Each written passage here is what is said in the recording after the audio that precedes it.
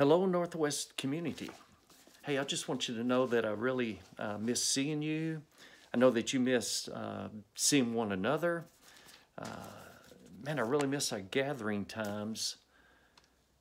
So I just want to give you a little pick-me-up for today.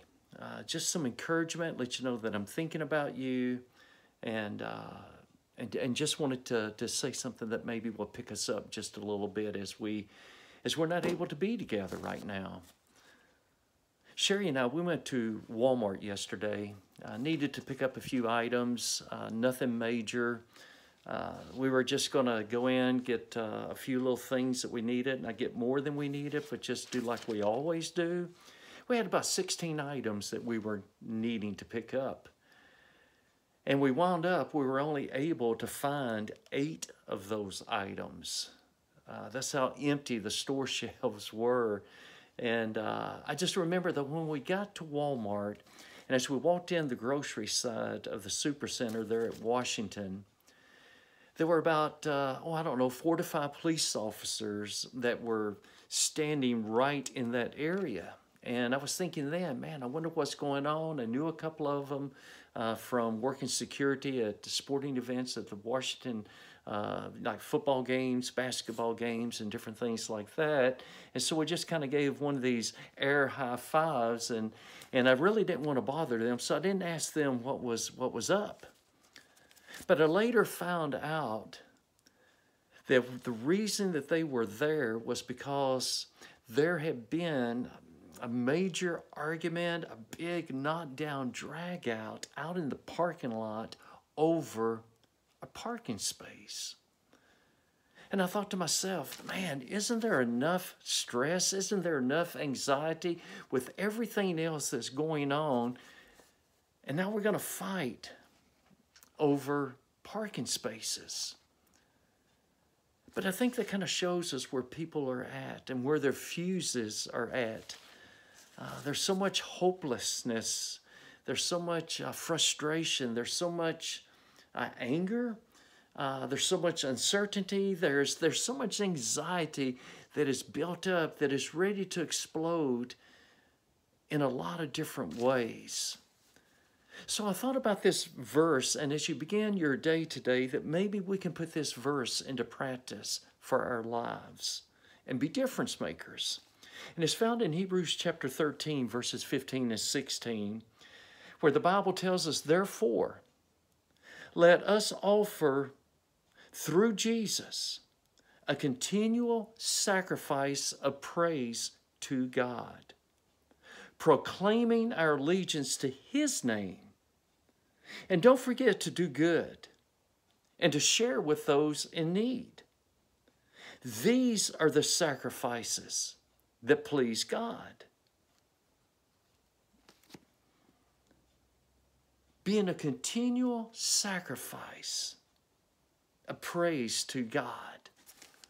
That's the challenge for us today, that wherever we go, whomever we talk to, even if we're just staying in our houses, that I want to be a continual sacrifice of praise to God. And not only that, but everywhere that I go and whomever I talk to, and even again, if it's only just inside of my own house, I want to proclaim my allegiance to His name. And as we proclaim our allegiance to His name, He's not talking about me just simply saying that, hey, I'm a Christian, or hey, I'm a God follower, I'm a God chaser. He's not talking about us just verbalizing that.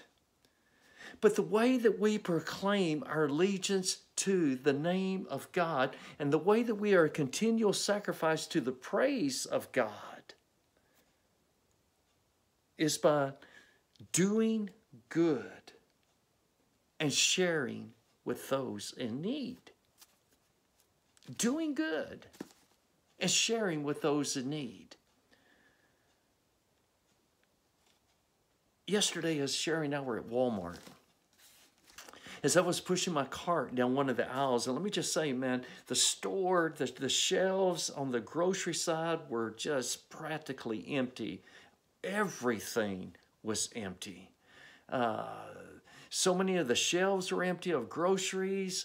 The meat bins were completely empty. The fruit, the vegetables, everything, the eggs, the butter, everything was gone. So there just wasn't a whole lot of stuff to pick from.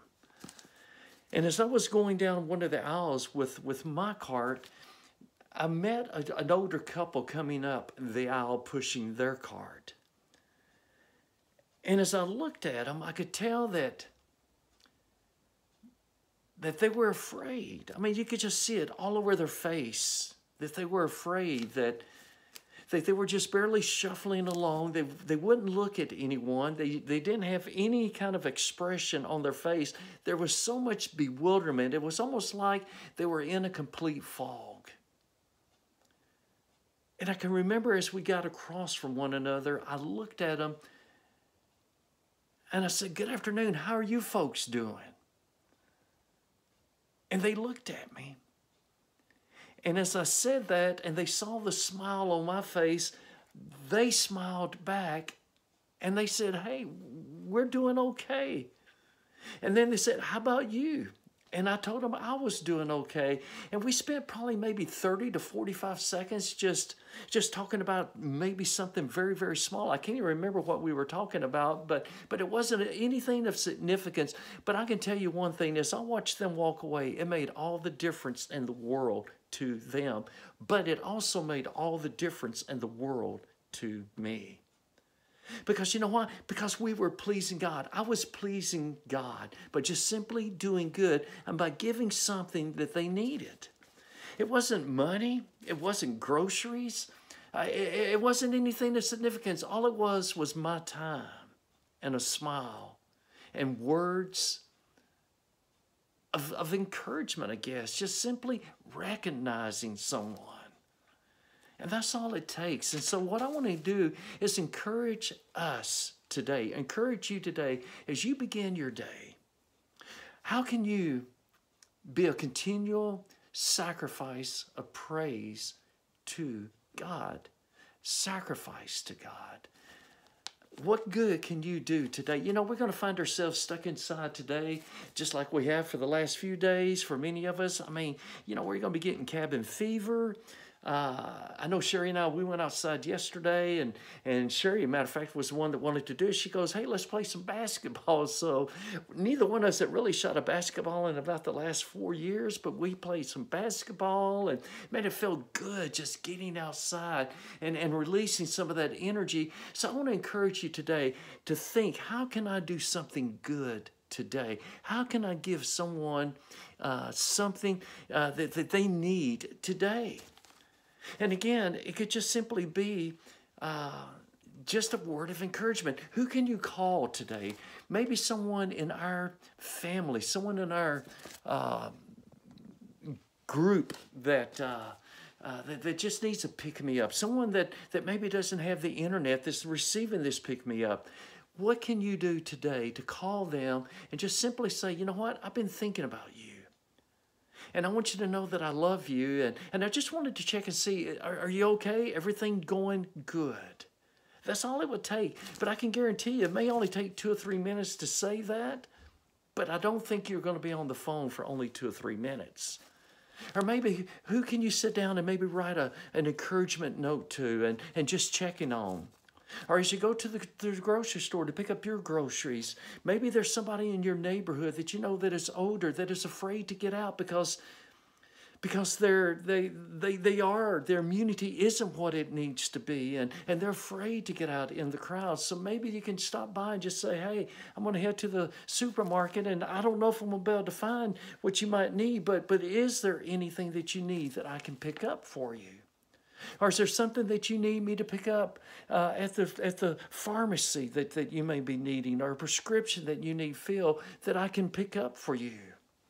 See, there's so many things and so many ways that we can simply do good and that we can give someone something that they need that will be a continual praise of sacrifice to God, to the praise of God's name, to praise Him. Just proclaiming our allegiance to His name. This is what pleases God. So as you start your day, let me have a word of prayer real quick so you can get out the door and I can get out the door, or we can get about what we need to be about. So Father, I just want to say thank you. Thank you, God, that we can encourage one another in this way. But Father, I just want to ask you to help us to be a continual sacrifice of praise to you today by simply doing good and giving to others to meet their needs. Father, we just want to please you. And this we ask in the name of your Son, Jesus. Amen. Have a great day.